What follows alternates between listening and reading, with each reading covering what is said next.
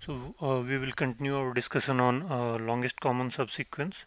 So in the last lecture we had seen how to find the length of longest common subsequence, and we had arrived at uh, this relationship, that if the last characters of P and Q match, then include that character in the subsequence and do the same for till second last character of both P and Q. But if the last character do not match, then uh, take the maximum of Pm minus 2 Qn minus 1 or and Pm minus 1 Qn minus 2. That is, in one case ignore the last character of P, and in the second case ignore the last character of Q, and whichever length is maximum, take that.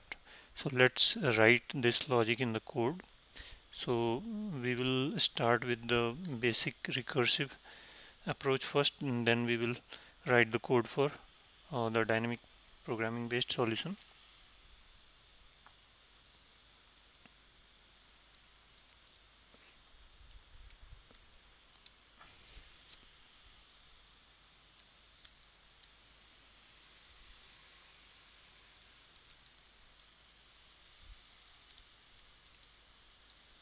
Or I was calling it P and Q, so I will continue that.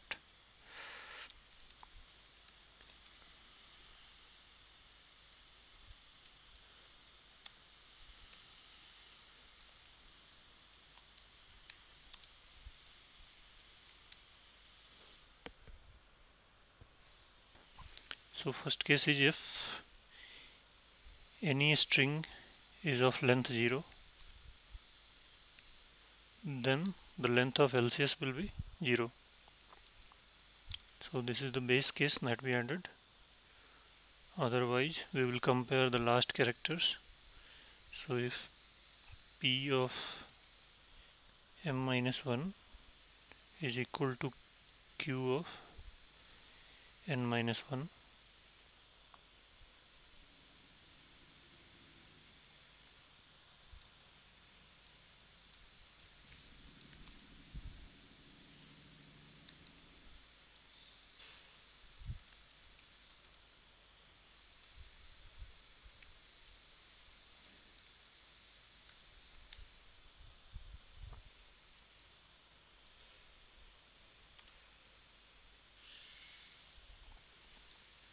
so we need a function for max. So let's define a max function.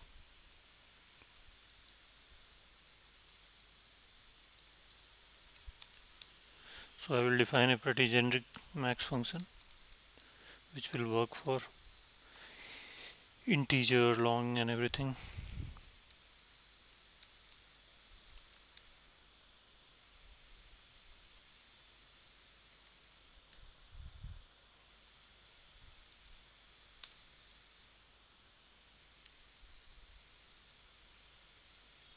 If a is greater than 1, return a, else return b.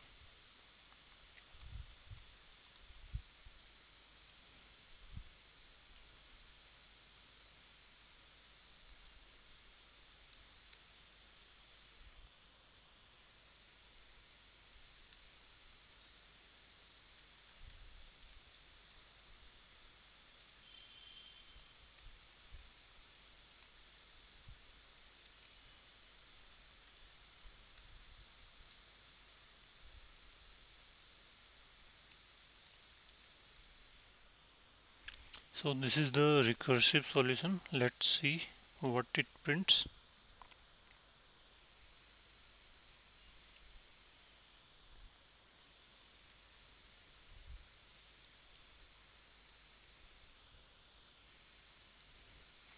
So auto hover string GAGATV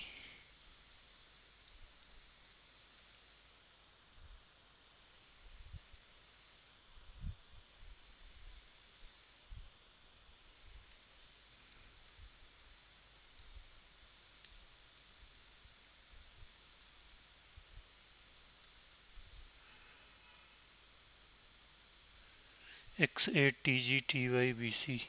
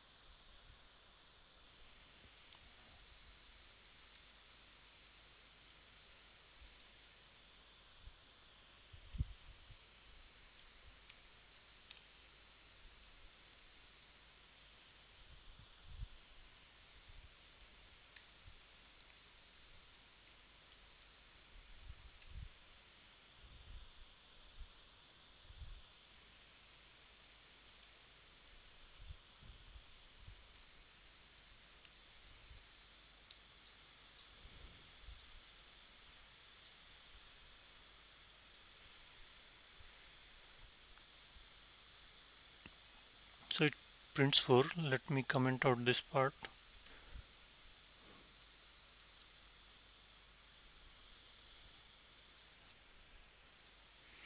Yes, so it correctly prints 4. So now I will write the DP waste solution. So this signature will remain the same.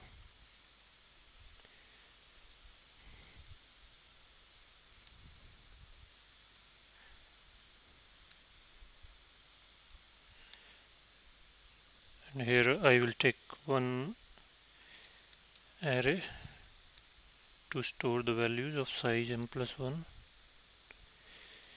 n plus 1.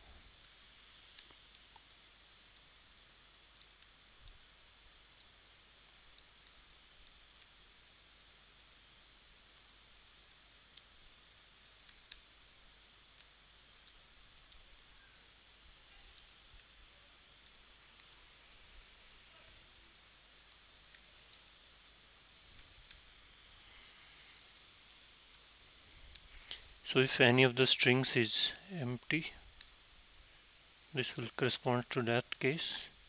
Then we will simply put 0 at that index.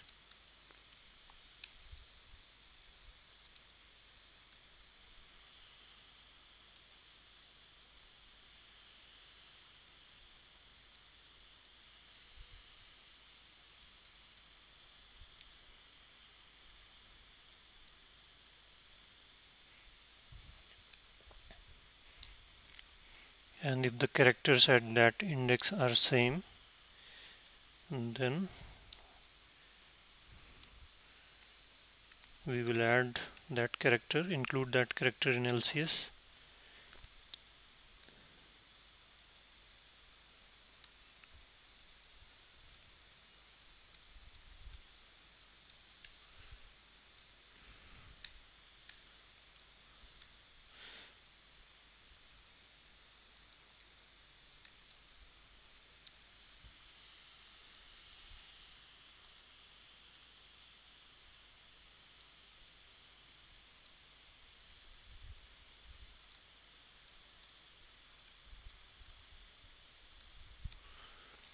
Else take the maximum of the two neighbors, one on the left and one on the top, and then finally return L of m n. Now let's use this DP waste solution to print the length of longest common subsequence. Oh, I did not change it. Okay.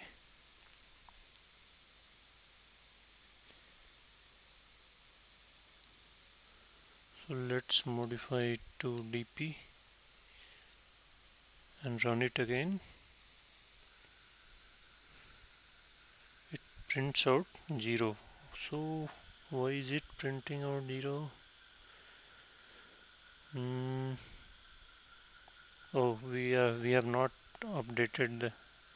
We just calculated the value and did not store that. So this step is just wasted, and now it should work. Yes, so now it prints 4. So this is the correct answer. So with this I will end today's video. In the next video we will see how to actually print the longest common subsequence. So stay tuned for that. Thanks.